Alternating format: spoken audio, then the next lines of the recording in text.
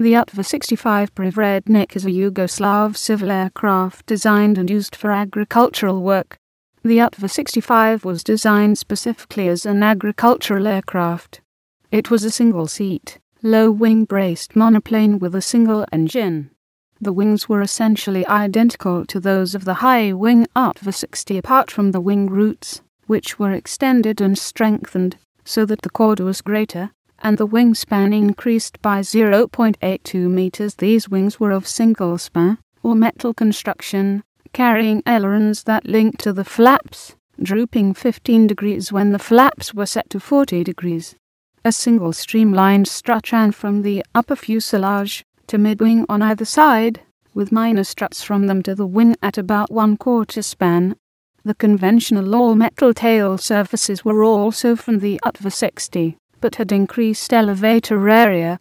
The fuselage of the Utva-65 had a steel tube structure, with metal skinning forward, and below and fabric elsewhere. The single-seat pilot's cockpit was high, and behind the trailing edge. Combined with all-round glazing, this gave a good view, and also increased fuselage space. There was a 0.75 cubic meter hopper for fertilizer, spray, etc. ahead of the cockpit.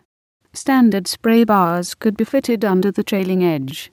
The undercarriage was of the conventional tail wheel kind, with cantilever main legs angling outwards from the wing root. At launch there were 3 choices of engine, all Lycoming 6-cylinder horizontally opposed air-cooled types. The Go 480 B1A6 produced 270 horsepower, the geared Go 480 G1A6 290 horsepower, and the Igo 540 B1A 350 horsepower. A later variant of the Utva-65, the Utva-67, was similar, but had the 8-cylinder, 400A circumflex horsepower Lycoming IO 720A1A, and revised fuselage of greater capacity. Its top speed was 295 km per hour. The Utva-65 was used in Yugoslavia by agricultural cooperatives for pesticide application and mosquito control.